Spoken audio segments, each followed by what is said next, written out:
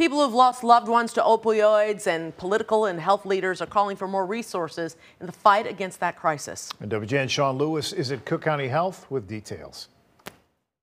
Good morning. At Cook County Health, a new push in the opioid crisis. We need our leaders in Springfield to prioritize human lives over policies. Chelsea Laliberti Barnes is among those here, calling for more resources in the fight against opioids as the number of overdoses and deaths continue. I miss him dearly. Her mission began 16 years ago with the death of her brother, Alex. We didn't know enough. We didn't have the skills, the tools, the knowledge that we have now to have intervened. In 2015, just 9 years ago, Cook County had fewer than 100 fentanyl-related deaths.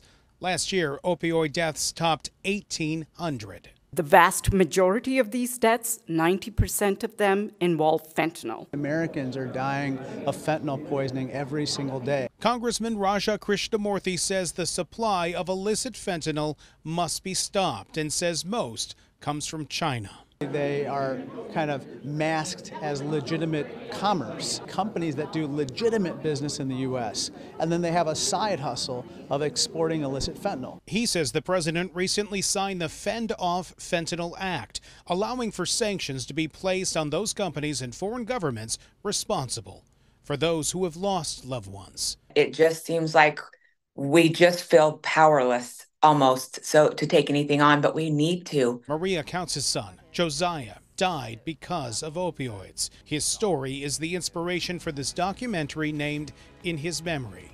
She now pushes for local leaders to change zoning laws to allow for treatment centers. We need places that they can get into community. The opposite of addiction is connection. These things are valid, they work. It is community leading much of the effort in Cook County, where opioid deaths lead all others, surpassing the number of homicides and car accidents combined. It is a sobering statistic for those meeting today and looking to change the narrative on a public health crisis. We have a massive rainy day fund here in Illinois, but we're in a monsoon. We cannot continue to double down on punishing people. We have to provide them with access to care and treatment and focus on saving their lives.